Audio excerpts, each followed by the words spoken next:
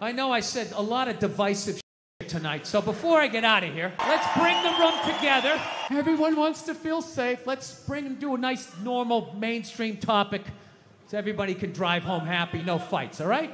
Sound good? All right, great. Let's talk abortion. There you go. Everybody has an opinion. My body, it's my right. Well, then fucking drive to Arkansas, bitch. Right? Everybody has an opinion, as do I. And I apologize that you're going to have to listen to mine because I'm going to tell you right now, I have a really weird take on abortion. I'm going to tell you that right from the get-go, okay? I'm 100% pro-choice. Always have been. Ladies, I said it was weird. For the love of God, stop getting in the trunk of the car. Just wait to the end.